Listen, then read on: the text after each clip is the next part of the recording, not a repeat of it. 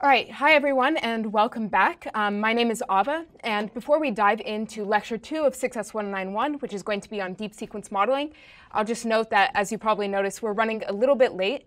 So we're going to proceed with the lecture in full and in completion, and at the time it ends, then we'll transition to the software lab portion of the course just immediately after, at the time that this lecture ends. And I'll make a note about the structure and how we're going to run the software labs at the end of my lecture.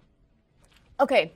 So in Alexander's first lecture, we learned about really the essentials of neural networks and feed-forward models and how to construct them. And so now we're going to turn our attention to applying neural networks to tasks that involve modeling sequences of data. And we'll see why these sorts of tasks require a fundamentally different type of network architecture from what we've seen so far. And to build up to that point, we're going to walk through step by step, building up intuition about why modeling sequences is different and important, and start back with our fundamentals of feed-forward networks to build up to the models we'll introduce in this lecture. All right, so let's dive into it. Let's first motivate the need for sequence modeling and what we mean in terms of sequential data with a super intuitive and simple example. So suppose we have this picture of a ball, and our task is to predict where this ball is going to travel to next. Now, if I don't give you any prior information on the ball's history, any guess on its next position is just going to be that, a random guess. But now instead, if in addition to the current location of the ball, I also gave you some information about its previous locations, now our problem becomes much easier, and I think we can all agree that we have a sense of where this ball is going to next. And beyond this simple example, the fact of the matter is that sequential data is all around us. For example, audio, like the waveform of my voice speaking to you, can be split up into a sequence of sound waves, while text can be split up into a sequence of characters or a sequence of words. And beyond these two examples, there are many, many more cases in which sequential processing may be useful, from medical signals like EKGs, to stock prices, to DNA sequences, and beyond. So now that we've gotten a sense of what sequential data looks like, let's consider applications of sequential modeling in the real world. In Alexander's first lecture, we learned about this notion of feed-forward models that operate sort of on this one-to-one fixed setting, right? A single input to a single output. And he gave the very simple example of a binary classification task predicting whether you, as a student, will pass or fail this class. Of course, we all hope you will pass. But in this example, there's no real component of time or sequence, right? In contrast with sequence modeling, we can now handle a vast variety of different types of problems where, for example, we have a sequence of temporal inputs and potentially a sequential output. So let's consider one example, right, where we have a natural language processing task, where we have a tweet, and we want to classify the emotion or the sentiment associated with that tweet, mapping a sequence of words to a positive or negative label. We can also have a case where our input initially may not have a time dimension. So for example, we have this image of a baseball player throwing a ball. But instead, the output that we want to generate has a temporal or sequential component, where we now want to caption that image with some associated text. And finally, we can have a final case where we have a sequential input and we want to map it to a sequential output. For example, in the case of translating text from one language to another. And so sometimes it can be really challenging to kind of wrap your head around and get the idea about how we can add a new temporal dimension to our models. And so to achieve this understanding, what I want to do is really start from the fundamentals and revisit the concept of the perceptron that Alexander introduced and go step by step from that foundation to develop an understanding of what changes we need to make to be able to handle sequential data. So let's recall the architecture and the diagram of the perceptron, which we studied in the first lecture. We define a set of inputs, and we have these weights that are associated with connecting those inputs to an internal node, and we can apply those weights, apply a nonlinearity, and get this output. And we can extend this now to a layer of individual neurons, a layer of perceptrons, to yield a multidimensional output. And in this example, we have a single layer of perceptrons, shown in green, taking 3 inputs, shown in blue, predicting 4 outputs in purple. But does this have a notion of time or of sequence? Not yet. Let's simplify that diagram, right? What I've done here is just I've collapsed that layer of those 4 perceptrons into this single green box. And I've collapsed those nodes of the input and the output into these single circles that are represented as vectors. So our inputs, x, are some vectors of a length m, and our outputs are vectors of another length, n. Still here, what we're considering is an input at a specific time denoted by t, nothing different from what we saw in the first lecture, and we're passing it through a feed-forward model to get some output.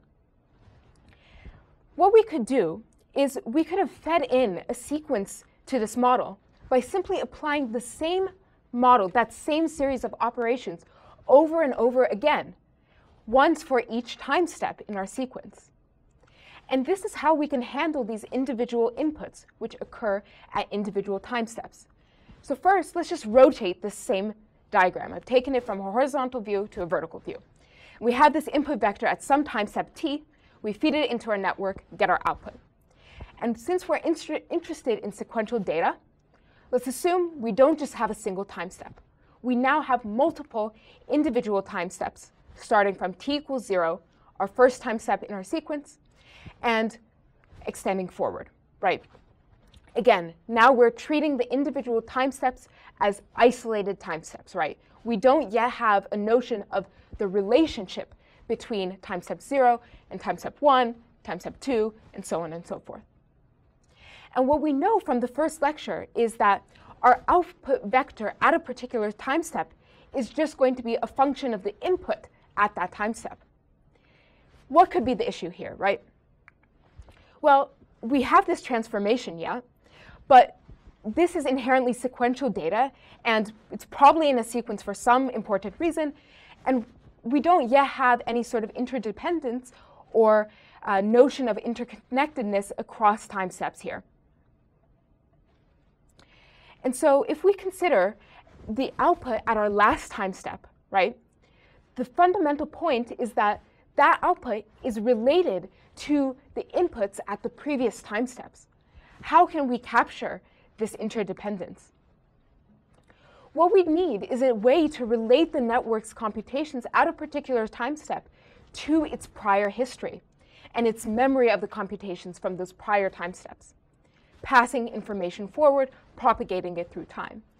And what we consider doing is actually linking the information and the computation of the network at different time steps to each other via what we call a recurrence relation. And specifically, the way we do this in recurrent models is by having what we call an internal memory or a state, which we're going to denote as h of t. And this value, h of t, is maintained time step to time step, and it can be passed forward across time. And the idea and the intuition here is we want this state to try to capture some notion of memory. And what this means for the network's computation, its output, is that now our output is dependent not only on the input at a particular time step, but also this notion of the state, of the memory that's going to be passed forward from the prior time step. Right? And so this output, just to make this very explicit, this output at a particular time step t depends both on the input as well as the past memory. And that past memory is going to capture the prior history of what has occurred previously in the sequence. And because this output, y of t, is a function of both current input, past memory, what this means is we can define and describe these types of neurons in terms of a recurrence relation. And so on the right, you can see how we visualize these individual time steps as sort of being unrolled, extended across time. But we could also depict this same relationship via a cycle, which I've shown on the left, which shows and highlights this concept of a recurrence relation. All right, so hopefully this builds up some intuition about this notion of recurrence and why it can help us in sequential modeling tasks. And this intuition that we've built up from starting with the feed-forward model is really the key to the recurrent neural network, or RNNs.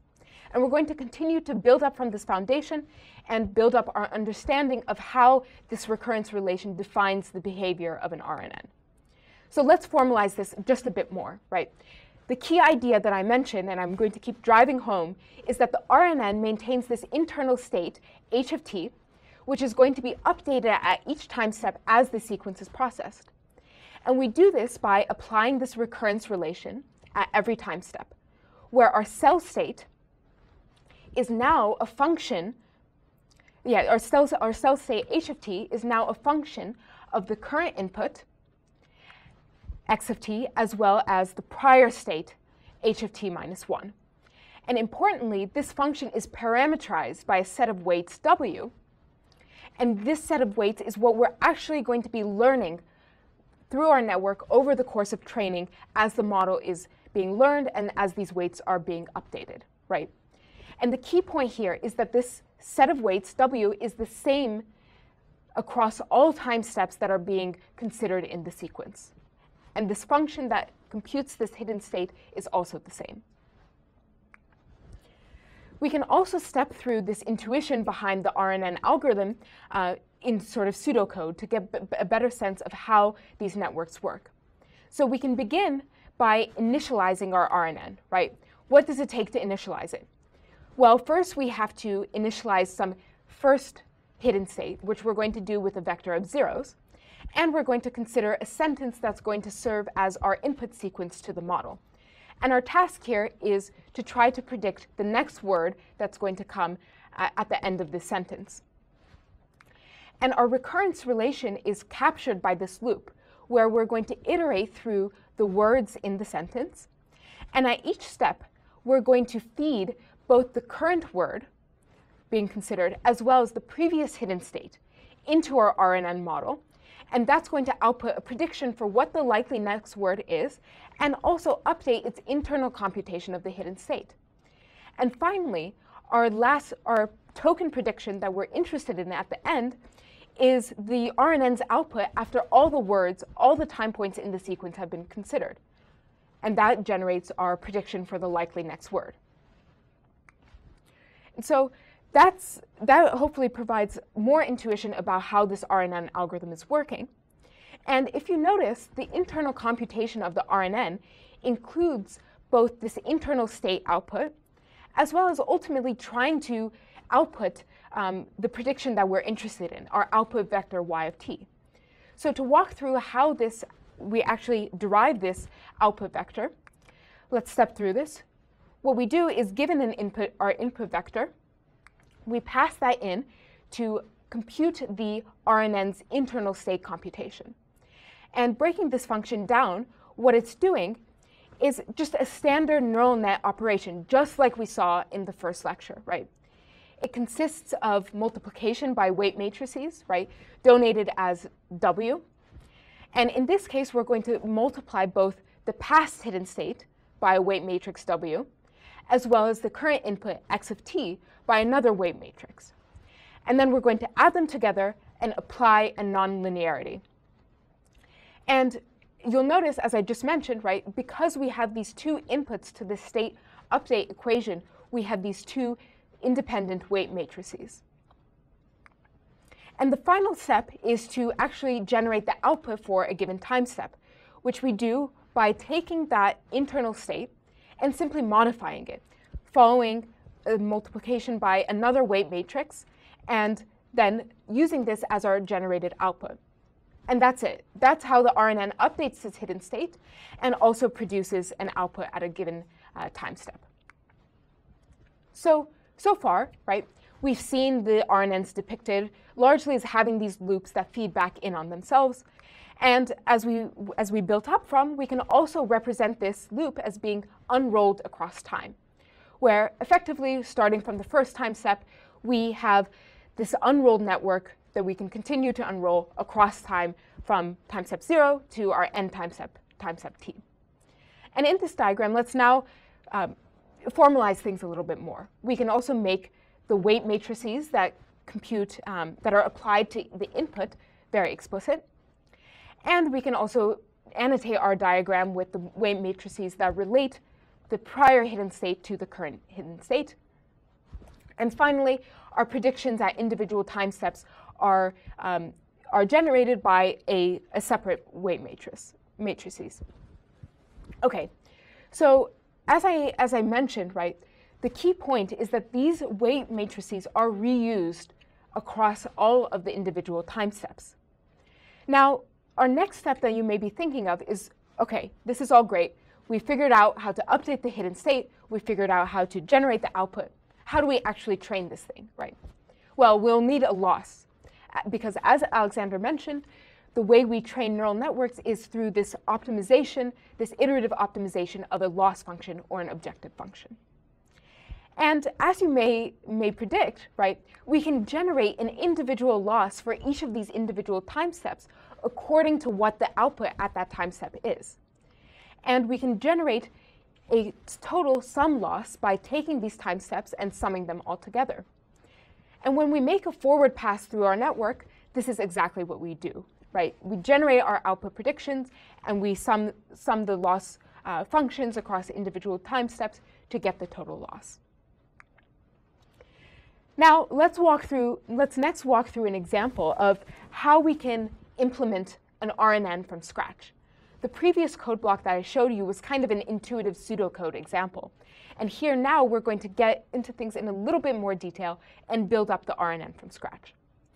Our RNN is going to be defined as a neural network layer, and we can build it up by inheriting from the neural network layer class that Alexander introduced in the first lecture. And as before, we are going to start by initializing our weight matrices and also initializing the hidden state to 0. Our next step, which is really the important step, is defining the call function, which is what actually defines the forward pass through our RNN model. And within this call function, the key operations are as follows. We first have an update of the hidden state, right, according to that same equation we saw earlier, incorporating the previous hidden state, incorporating the input, summing them, passing them through a nonlinearity. We can then compute the output, transforming the hidden state. And finally, at each time step, we return both the current output and our hidden state. That's it.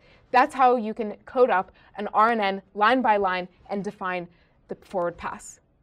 But thankfully, TensorFlow has very, very conveniently summarized this already and implemented these types of RNN cells for us in what they wrap into the simple RNN layer. And you're going to get some practice using this, this class of neural network layer in today's software lab. All right, so to recap, right, we've seen how the function and the computation of RNNs by first moving from the one-to-one computation of a traditional feed-forward vanilla neural network, and seeing how that breaks down when considering sequence modeling problems. And as I mentioned, right, we can apply this idea of sequence modeling and of RNNs to many different types of tasks. For example, taking a sequential input and mapping it to one output. Taking a static input that's not resolved over time and generating a sequence of outputs, for example, a text associated with an image. Or translating a sequence of inputs to a sequence of outputs, which can be done in machine translation, natural language processing, and also in generation. So for example, in composing new musical scores entirely using recurrent neural network models. And this is what you're going to get your hands-on experience with in today's software lab. And beyond this, right, you all come from a variety of different backgrounds and interests and disciplinary domains. So I'm sure you can think of a variety of other applications where this type of architecture may be very useful. Okay, so to wrap up this section, right, this simple example of RNNs kind of motivates a set of concrete design criteria that I would like you to keep in mind when thinking about sequence modeling problems. Specifically, whatever model we design needs to be able to handle sequences of variable length, to track long-term dependencies in the data, to be able to map something that appears very early on in the sequence to something related later on in the sequence, to be able to preserve and reason and maintain information about order, and finally to share parameters across the sequence to be able to keep track of these dependencies. And so most of today's lecture is going to focus on recurrent neural networks as a workhorse neural network architecture for sequence modeling criteria, design problems. But we'll also get into a new and emerging type of architecture called transformers later on in the lecture, which I think you'll find really exciting and really interesting as well. Before we get into that, I'd like to spend a bit of time thinking about these design criteria that I enumerated and why they're so important in the context of sequence modeling, and use that to move forward into some concrete applications of RNNs and sequence models in general. So let's consider a very simple sequence modeling problem. Suppose we have this sentence, right? This morning I took my cat for a walk. And our task here is to use some prior information in the sentence to predict the next word in the sequence, right? This morning I took my cat for a, predict the next word, walk. How can we actually go about doing this, right? I've introduced the intuition and the diagrams and everything about the recurrent neural network models, but we really haven't started to think about, okay, how can we even represent language to a neural network? How can we encode that information so that it can actually be passed in and operated on mathematically? So that's our first consideration, right? Let's suppose we have a model. We're inputting a word, and we want to use our neural network to predict the next word. What are considerations here, right? Remember, the neural network, all it is it's just a functional operator.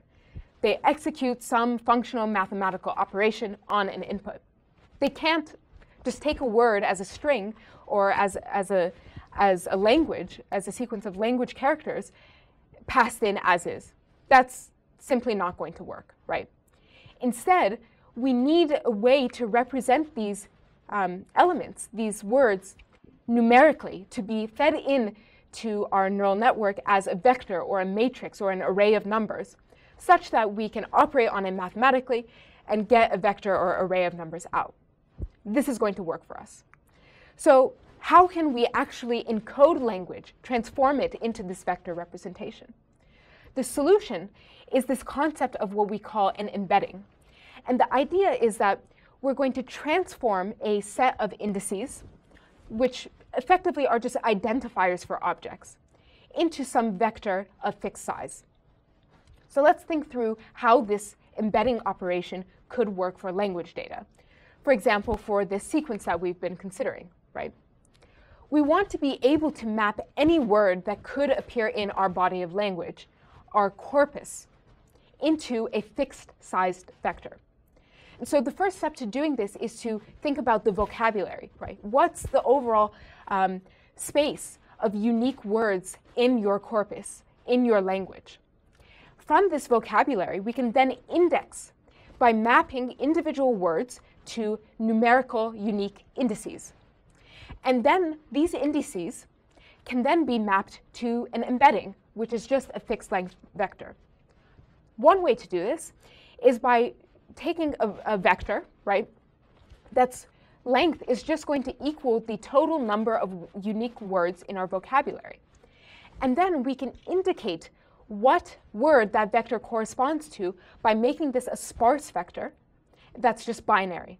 So it's just zeros and ones, and at the index that corresponds to that word, we're going to indicate the identity of that word with a 1, right? And so in this example, our word is cat, and we're going to index it at the second index. And what this is referred to is a one-hot embedding. It's a very, very popular choice of embedding which you will encounter across many, many different domains. Another option to generating an embedding is to actually use some sort of machine learning model, it can be a neural network, to learn an embedding. And so the idea here is from taking an input of words that are going to be indexed numerically, we can learn an embedding of those words in some lower dimensional space. And the motivation here is that by introducing some sort of machine learning operation, we can map the meaning of the words to an encoding that is more informative, more representative, such that similar words that are semantically similar in meaning will have similar embeddings. And this will also get us our fixed length encoding vector. And this idea of a learned embedding is a super, super powerful concept that is very pervasive in modern deep learning today. And it also motivates a whole nother class of problems called representation learning, which is focused on how we can take some input and use neural networks to learn a meaningful encoding of that input for our problem of choice. Okay, so going back to our design criteria, right, we're first going to be able to try to handle variable sequence lengths. We can consider, again, this problem of trying to predict the next word. We can have a short sequence, we can have a longer sequence, or an even longer sequence, right? But the whole point is that we need to be able to handle these variable length inputs, and feed-forward networks are simply not able to do this because they have inputs of fixed dimensionality. But because with RNNs, we're unrolling across time, we're able to handle these variable sequence lengths. Our next criteria is that we need to be able to capture and model long-term dependencies in the data. So you can imagine an example like this, where information from early on in the sentence is needed to accurately make a prediction later on in the sentence. And so we need to be able to capture this longer-term information in our model. And finally, we need to be able to retain some sense of order, right, that could result in differences in the overall context or meaning of a sentence. So in this example, these two sentences have the exact same words, repeated the exact same number of times, but the semantic meaning is completely different because the words are in different orders. And so hopefully this example shows a very concrete and common example of sequential data, right, language, and motivates how these different design considerations play into this general problem of sequence modeling. And so these points are something that I'd really like for you to take away from this class and keep in mind as you go forward implementing these types of models in practice. Our next step, as we walk through this lecture on sequence modeling, is to actually go through very briefly on the algorithm that's used to actually train recurrent neural network models. And that algorithm is called backpropagation through time. And it's very, very related to the backpropagation algorithm that Alexander introduced in the first lecture. So if you recall, the way we train feed-forward models is go from input and make a forward pass through the network, going from input to output, and then backpropagate our gradients back downwards through the network, taking the derivative of the loss with respect to the weights learned by our model, and then shifting and adjusting the parameters of these weights in order to try to minimize the loss over the course of training. And as we saw earlier for RNNs, they have a little bit of a different scenario here because our forward pass through the network consists of going forward across time, computing these individual loss values at the individual time steps, and then summing them together. To backpropagate, instead of backpropagating errors through a single feed-forward network, now what we have to do is backpropagate error individually across each time step and then across all the time steps, all the way from where we currently are in this sequence to the beginning of the sequence. And this is the reason why this algorithm is called backpropagation through time, because as you can see, errors flow backwards in time to the beginning of our data sequence. And so taking a closer look at how these gradients flow across this RNN chain, what you can see is that between each time step, we need to perform these individual matrix multiplications, right? Which means that computing the gradient, that is, taking the loss with respect to an internal state and the weights of that internal state, requires many, many matrix multiplications involving this weight matrix, as well as repeated gradient computation. So why might this be problematic? Well, If we have many of these weight values or gradient values that are much, much, much larger than 1, we could have a problem where during training our gradients effectively explode. And the idea behind this is the gradients are becoming extremely large due to this repeated multiplication operation, and we can't really do optimization. And so a simple solution to this is called gradient clipping, just trimming the gradient values to scale back bigger gradients into a smaller value. We can also have the opposite problem, where now our weight values are very, very small. And this leads to what is called the vanishing gradient problem, and is also very problematic for training recurrent neural models. And we're going to touch briefly on 3 ways that we can mitigate this vanishing gradient problem in recurrent models. First, choosing our choice of activation function, initializing the weights in our model intelligently, and also designing our architecture of our network to try to mitigate this issue altogether. The reason why, before we do that, to take a step back, right, the reason why vanishing gradients can be so problematic is that they can completely sabotage this goal we have of trying to model long-term dependencies. Because we are multiplying many, many small numbers together, what this effectively biases the model to do is to try to preferentially focus on short-term dependencies and ignore the long-term dependencies that may exist.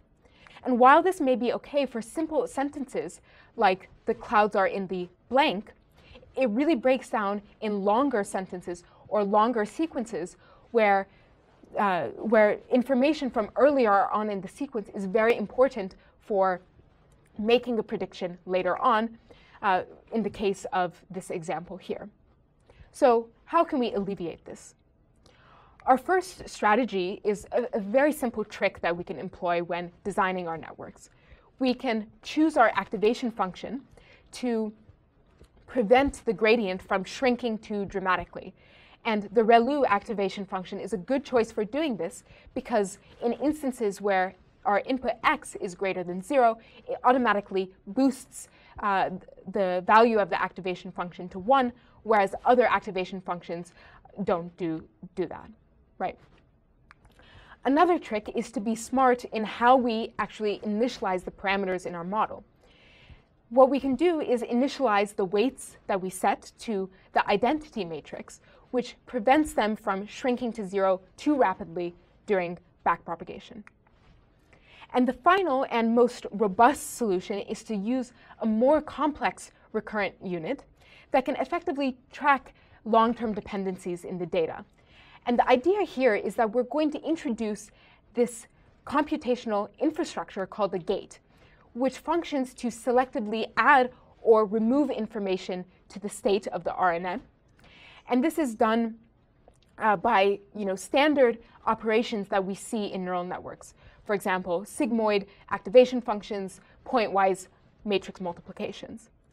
And the idea behind these gates is that they can effectively control what information passes through the recurrent cell. And today we're going to touch very briefly on one type of gated cell called a LSTM, a long short-term memory network. And they're fairly good at using this gating mechanism to selectively control information over many time steps. And so I'm not going to get into the details, right, because we have more interesting things to touch on in our limited time. But the key idea behind LSTMs is they have that same chain-like structure as a standard RNN, but now the internal computation is a little bit more complex, right? We have these different gates that are effectively interacting with each other to try to control information flow. And you would implement the LSTM in TensorFlow just as you would a standard RNN. And while that diagram, I just blew past that, right? The gated structure, we could spend some time talking about the mathematics of that, but really what I want you to take away from this lecture is the key concepts behind what the LSTM is doing internally. So to break that down, the LSTM, like a standard RNN, is just maintaining this notion of cell state, but it has these additional gates which control the flow of information, functioning to effectively eliminate irrelevant information from the past, keeping what's relevant, keeping what's important from the current input, using that important information to update the internal cell state, and then outputting a filtered version of that cell state as the predictive output.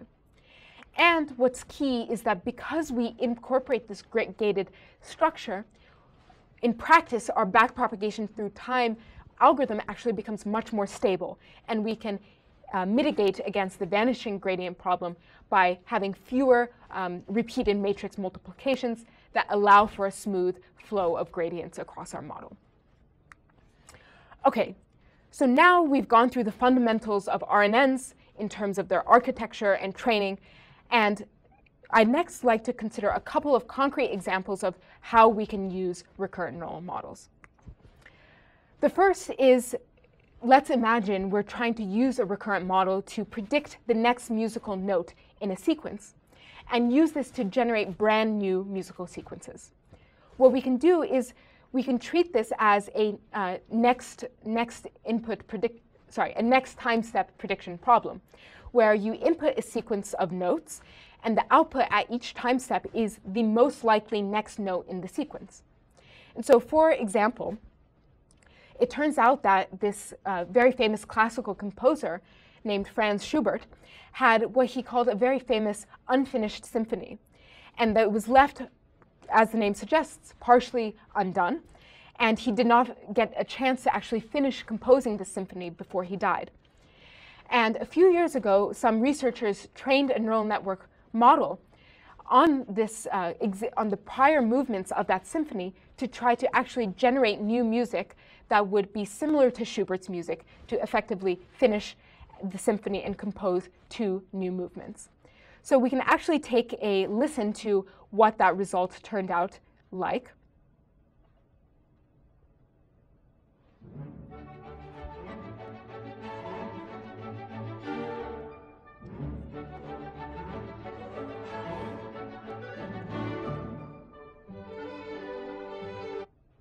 So hopefully you were able to hear that and appreciate the point that maybe there are some classical music aficionados out there who can recognize it as being stylistically similar, hopefully, to Schubert's music.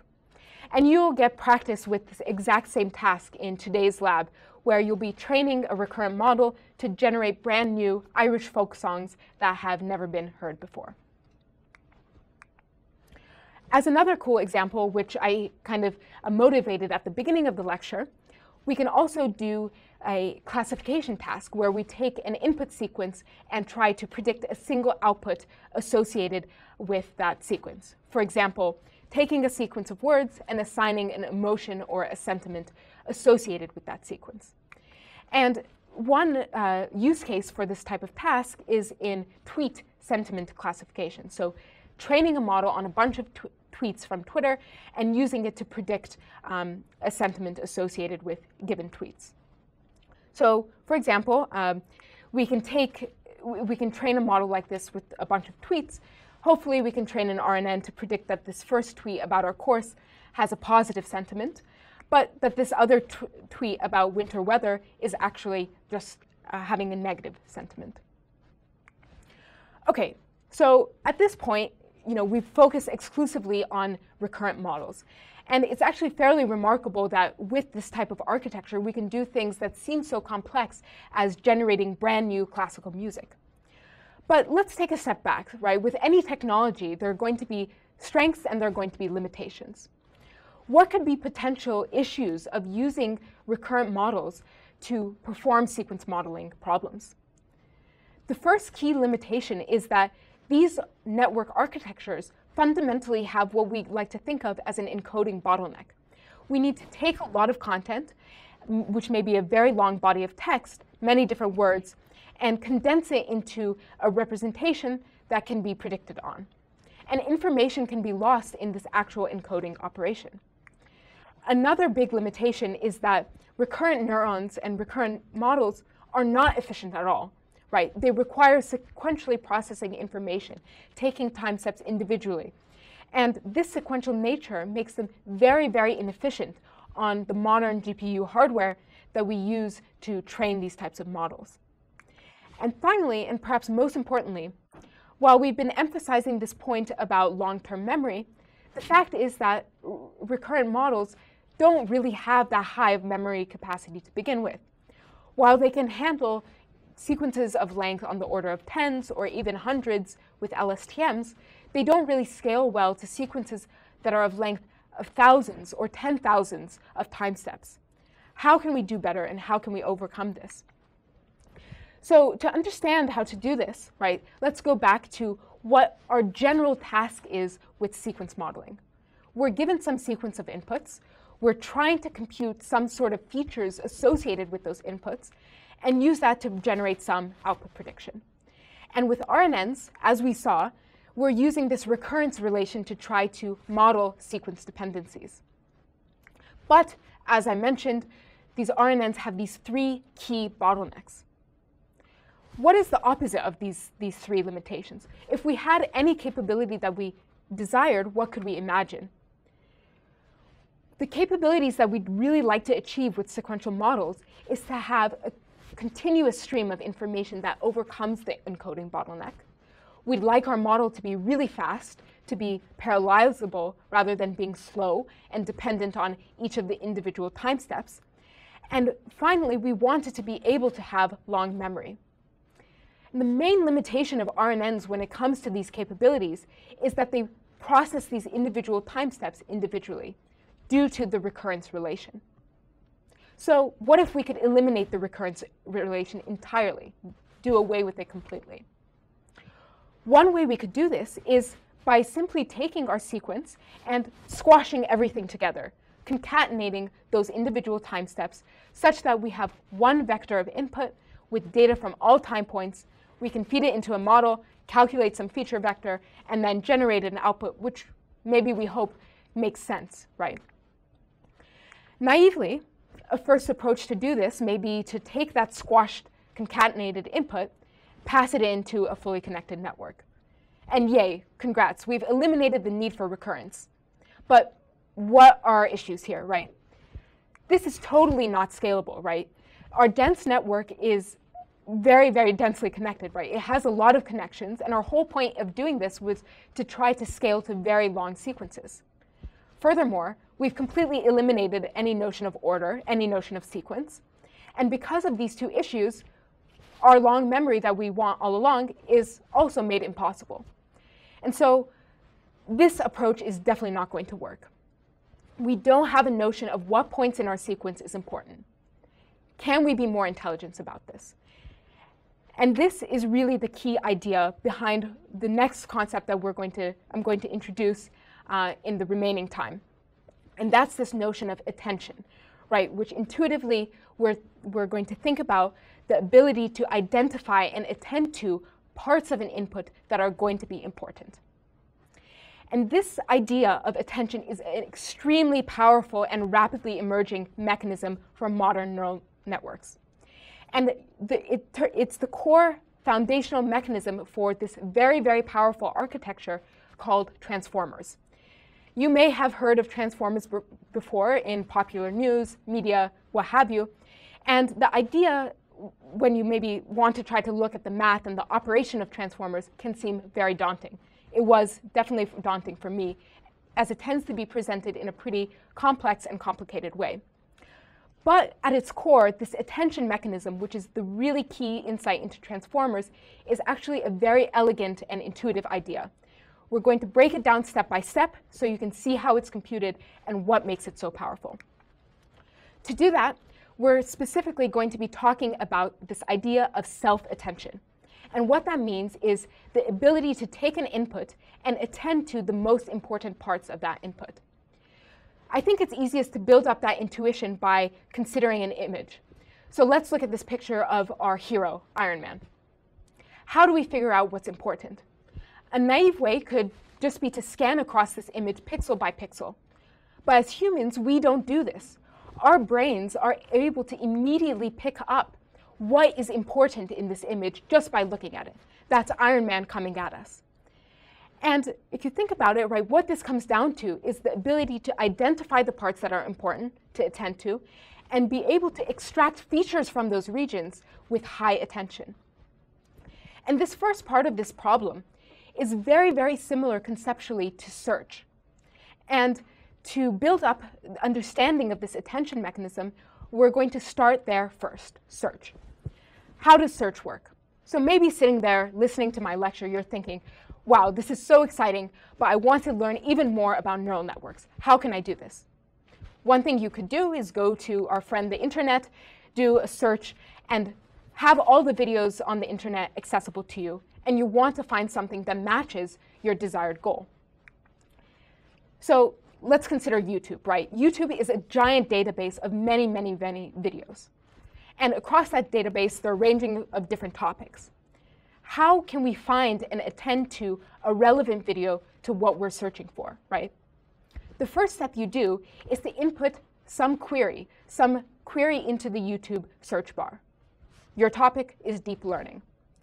And what effectively can be done next is that for every video in this database, we're going to extract some key information, which we call the key. It's the title maybe associated with that video. And to do the search, what can occur is the overlaps between your query and the keys in that database are going to be computed. And as we do this, at each check we make, we'll ask, how similar is that key, the title of the video, to our query, deep learning? Our first example, right, this video of a turtle, is not that similar. Our second example, lecture from our course, is similar. And our third example, Kobe Bryant, is not similar. And so this is really this idea of computing what we'll come to see as an attention mask, measuring how similar each of these keys, these video titles, is to our query. Our next and final step is to actually extract the information that we care about based on this computation, the video itself. And we are going to call this the value. And because our search was implemented with a good notion of attention, gratefully, we've identified the best deep learning course out there for you to watch. And I'm sure all of you sitting there can hopefully relate and agree with that assessment. OK, so this concept of search is very, very related to how self-attention works in neural networks like transformers. So let's go back from our YouTube example to sequence modeling. For example, where we have now this sentence, he tossed the tennis ball to serve. And we're going to break down step by step how self-attention will work over the sequence. First, let's remember what we're trying to do. We're trying to identify and attend to the most important features in this input without any need for processing the information time step by time step. We're going to eliminate recurrence. And what that means is that we need a way to preserve order information without recurrence, without processing the words in the sentence individually. The way we do this is by using an embedding that is going to incorporate some notion of position. And I'm going to touch on this very, very briefly for the sake of time. But the key idea is that you compute a word embedding, you take some metric that captures position information within that sequence, you combine them together, and you get an embedding and an encoding that has this notion of position baked in. We can talk about the math of this further if you like, but this is the key intuition that I want you to come away with. Our next step, now that we have some notion of position from our input, is to actually figure out what in the input to attend to. And that relates back to our search operation that I motivated with the YouTube example. We're going to try to extract the query, the key, and the value features. And recall, we're trying to learn a mechanism for self-attention, which means that we're going to operate on the input itself and only on the input itself. What we're going to do is we're going to create 3 new and unique transformations of that embedding. And these are going to correspond to our query, our key, and our value. All we do is we take our positional embedding, we take a linear layer, and do a matrix multiplication. That generates one output, a query. Then we can make a copy of that same positional embedding. Now we can take a separate and independent, a different linear layer, do the matrix multiplication, and get another transformation of that output. That's our key. And similarly, do this also for the value. And so we have these 3 distinct transformations of that same positional embedding, our query, our key, and our value. Our next step, right, is to take these 3 features, right, and actually compute this attention weighting, figuring out how much attention to pay to and where. And this is effectively thought of as the attention weighting. And if you recall from our YouTube example, we focused on the similarity between our query and our key. And in neural networks, we're going to do exactly the same, right? So if you recall, these query and key features are just numeric matrices or vectors. How can we compute their similarity, their overlap? So let's suppose we have two vectors, q and k. And for vectors, as you may recall from linear algebra or calculus, we can compute the similarity between these vectors using a dot product and then scaling that dot product. And this is going to quantify our similarity between our query and our key vectors. This metric is also known as the cosine similarity, and we can apply the same exact operation to matrices, where now we have a similarity metric that captures the similarity between the query matrix and the key matrix. Okay, let's visualize what the result of this operation could actually look like and mean. Remember, we're trying to compute this self-attention. We compute this dot product of our query and our key matrices. We apply our scaling. And our last step is to apply a function called the softmax, which just squashes every value so that it falls between 0 and 1. And what this results in is a matrix where now the entries reflect the relationship between the components of our input to each other. And so in this sentence example, he tossed the tennis ball to serve.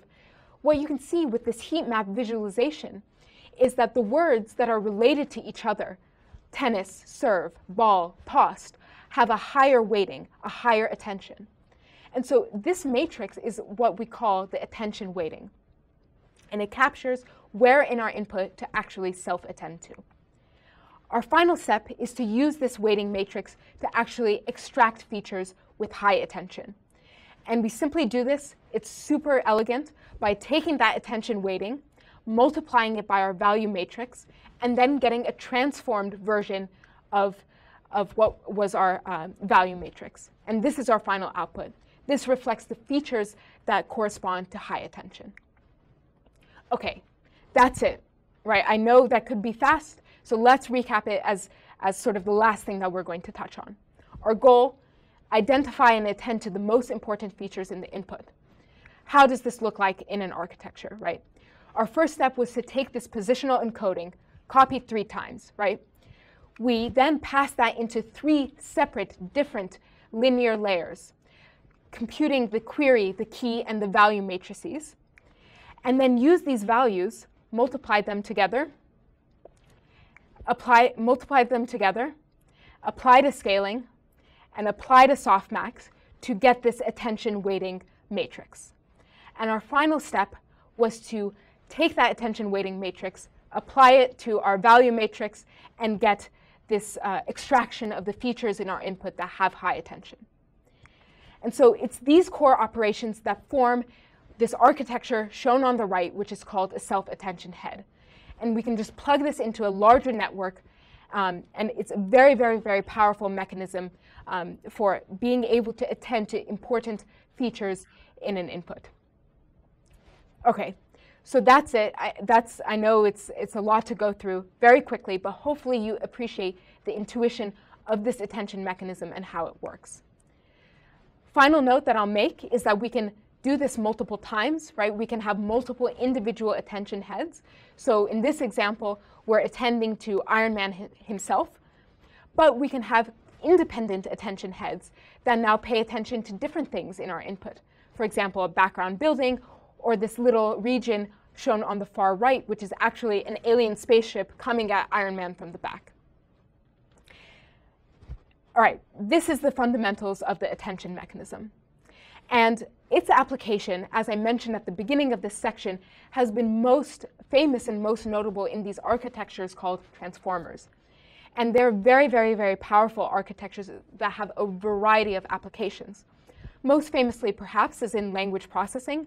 So you may have seen these examples where there are these really large language transformers that can do things like create images based on sentences, for example, an armchair in the shape of an avocado, and many other tasks ranging from machine translation to dialogue completion and so on.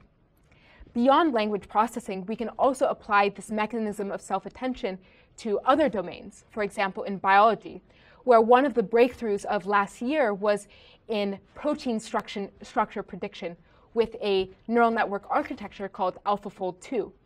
And a key component of AlphaFold 2 is this exact same self-attention mechanism.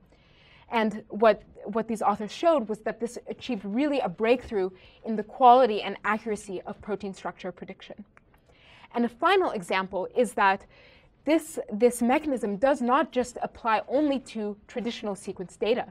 We can also extend it to computer vision with an architecture known as vision transformers. And the idea is very similar. We just need a way to encode positional information, and then we can apply the attention mechanism to extract features from these images in a very powerful and very high throughput manner. Okay, so hopefully you've gotten a sense over this course of this lecture about sequence modeling tasks and why RNNs as an introductory architecture are very powerful for processing sequential data. In that vein, we discussed how we can model sequences using a recurrence relation, how we can train RNNs using backpropagation through time, how we can apply RNNs to different types of tasks, and finally, in this new component of the sequence modeling lecture, we discussed how we can move beyond recurrence and recurrent neural networks to build self-attention mechanisms that can effectively model sequences without the need for recurrence. Okay, so that concludes the two lectures for today. And again, I know we're running a bit late on time, and I apologize. But I hope you enjoyed both of today's lectures. In the remaining hour that we have dedicated, it will focus on the software lab sessions. A couple important notes for the software labs. We're going to be running these labs in a hybrid format. You can find the information about downloading the labs on the course website, both the Intro to Deep Learning course website as well as the Canvas course website. All you will need to run the software labs is a computer, internet, and a Google account. And you're going to basically walk through the labs and start executing the code blocks and fill out these to-do action items that will allow you to complete the labs and execute the code. And we will be holding office hours both virtually on GatherTown. The link for that is on the course Canvas page, as well as in person in MIT room 10250 for those of you who are on campus and would like to drop by for in-person office hours. Alexander and myself will be there. So yeah, with that, I will conclude. And thank you again for your attention. Thank you for your patience. And hope you enjoyed it. Hope to see you in the software lab sessions. Thank you.